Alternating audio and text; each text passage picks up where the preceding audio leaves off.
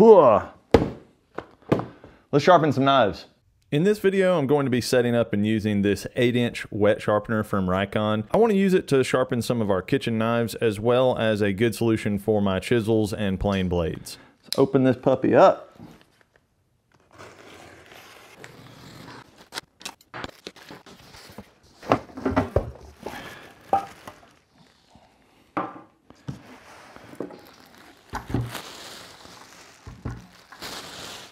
This system comes with a lot of stuff. It has a grinding wheel, it has a strop wheel, and it has a guide bar that you can put in multiple locations, and it will run in either direction. It also comes with a jig to hold your chisels and plane blades, and a jig to set the angle that you need for your knives or your chisels. The setup is pretty easy. It's one wrench and that's pretty much it. It's got a nylon lock nut and you just tighten that thing down while holding some pressure against it on the wheel and you're ready to go. As soon as I put the wheel on and turned on the machine, I noticed a good bit of wobble on this stone. I don't have any reference to know if this is normal with this machine or not. I've got some more information I'll tell you a little bit later in the video, so keep watching for that.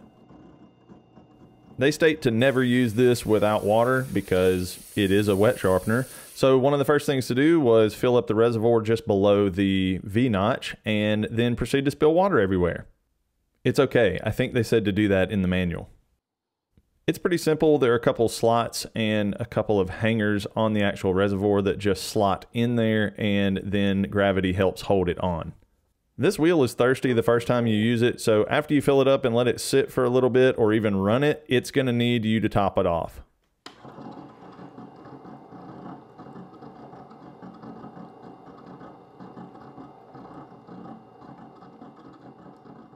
So a few things to note here.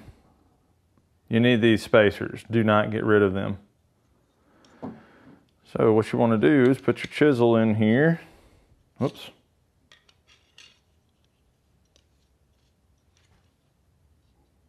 And get it set how you think it looks right. Just tighten it a little bit and put this on the bar. I'm way too high. So loosen these.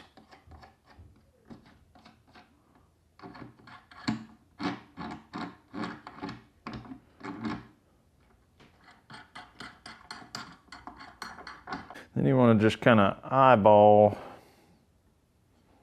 what is straight. The problem I've found is even when I used a square on here to show that, I mean, even that's really square, it doesn't look like the wheel is square to this tool, not perfectly, because I did a few other chisels and you come out with a slight angle, which doesn't really matter because if you hand sharpen them, they could do that anyway. I'm going to do this at 30 degrees. So what you do is you put this on here and you look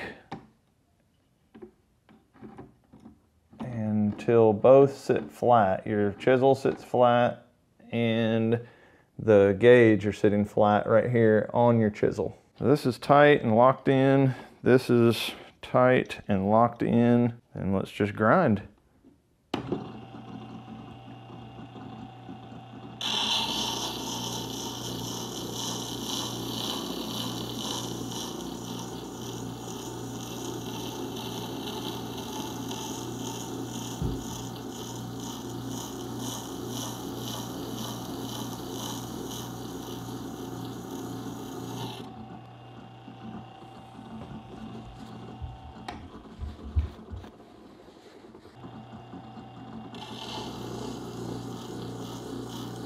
Go nice and slow.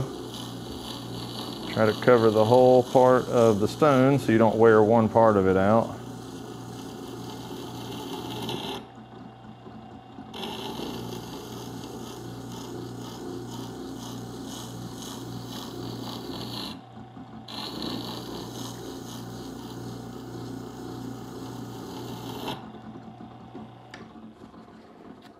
I'm trying to establish a new face on this chisel because it's been a while since I've done that. So before you ever remove the chisel from your jig, once you get it set, you want to do all that you're going to do before you change that, because it will change the angle at which you're doing it. You're never going to get it back exactly the same. So that's why I'm kind of awkwardly letting it hang and me just looking at the underside of it like I am, because I don't want to move where it is in this jig.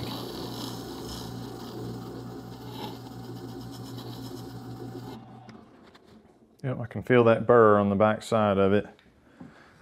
This grinder can go either direction, which is pretty cool. And I was wondering, since I haven't done a ton of sharpening with a whetstone, if there's a use case for when you'd want the stone turning toward your tool or away from your tool. Come to find out, it's mostly if you're trying to do really quick material removal, you want it to be coming toward your tool. Especially for rough things like axes and bigger things like that.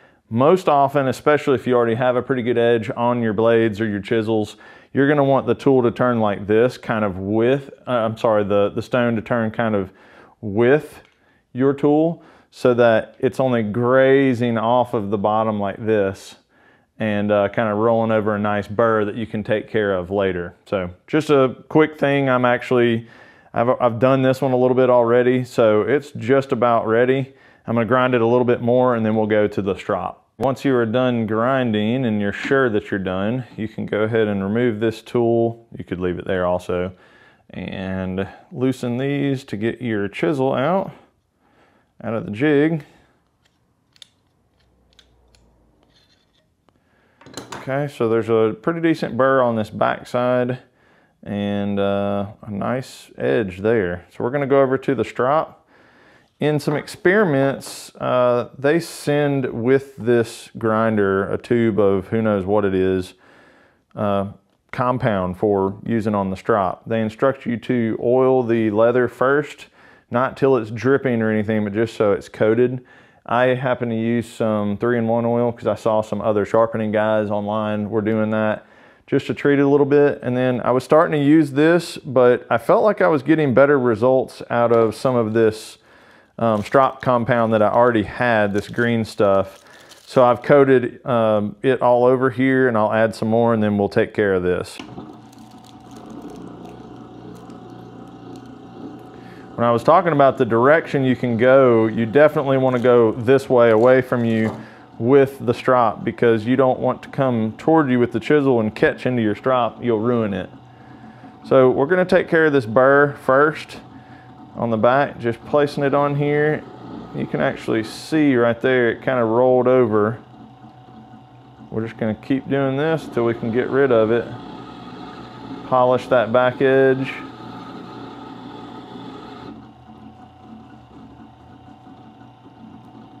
Yep, that burr is gone. Polish this edge.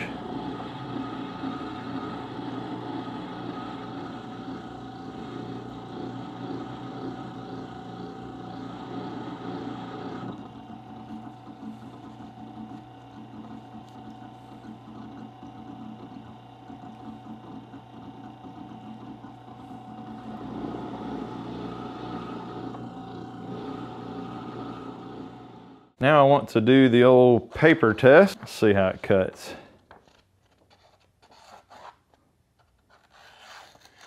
Pretty good.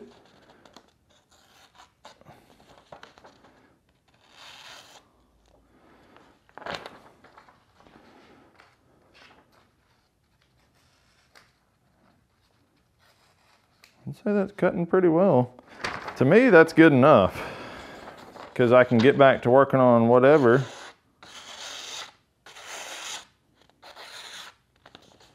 And it's slicing pretty clean. So I think that's good enough. I wanted to also try it on some ingrain wood, so this is maple.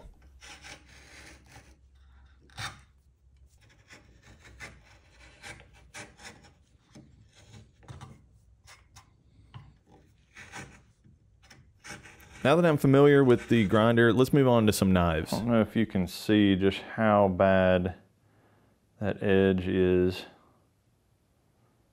It's really jagged and dull. This is one of our steak knives. I've done some experiments with sharpening knives off camera, so I'm going to show you that now. This is the Tormek KJ45 centering knife jig. I got this one because the quality just looked a little bit better than some of the off-brand ones. It's very simple. You put your knife in here, basically centered is what it says, and trying to do it, you know, with the face of this, basically parallel to your edge. Tighten down the silver one till it's tight. Oh, it slipped.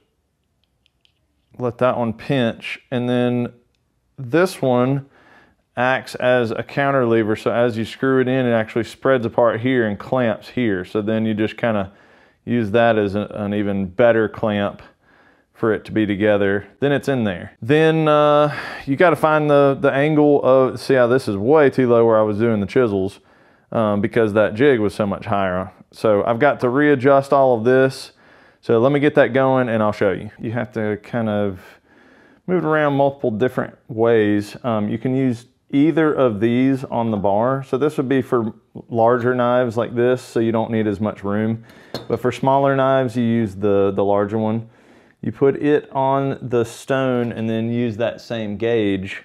So typically knives like this are about 40 degrees, but you have to cut that in half because there's a bevel on both sides. So you'll want to do 20 degrees on this side, flip it 20 degrees on the other side. So we're going to use this 20 degree measurement here and get this pretty close, and that's looking really good. I've already got it set.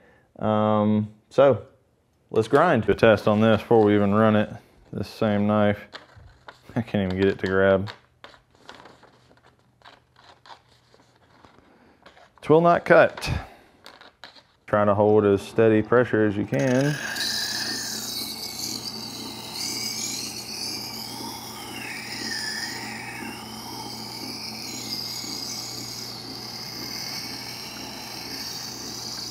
Like I showed earlier, these knives were in really bad shape. I had to do a lot of grinding on them just to get past some of those burrs that they had and the jagged edge.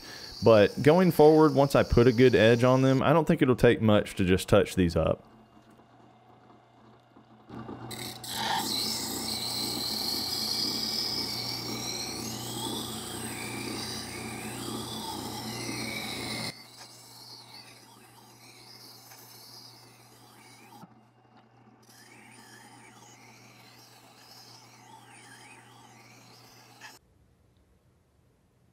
I don't really feel that jaggedness that was in it earlier, so that's good.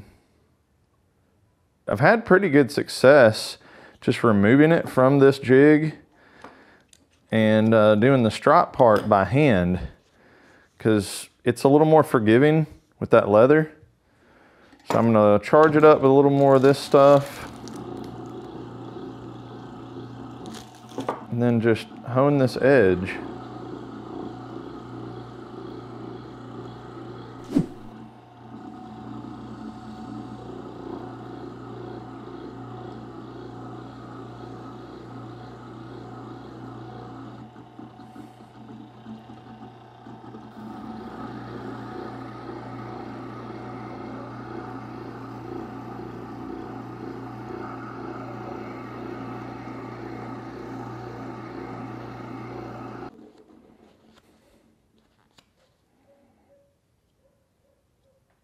Just feeling for a burr.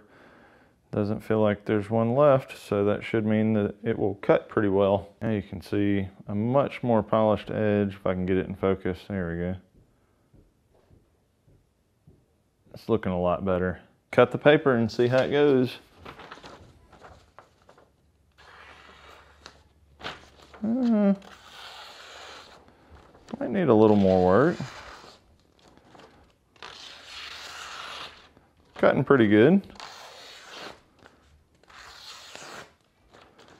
I'd say that's way better than it was because it wouldn't even slice before. Got a little close to my hand on that one.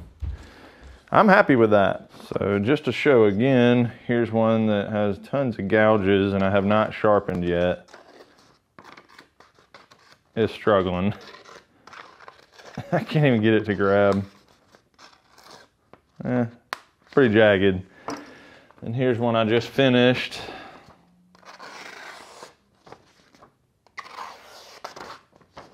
They're not perfect, but it's cutting a whole lot better than the other ones.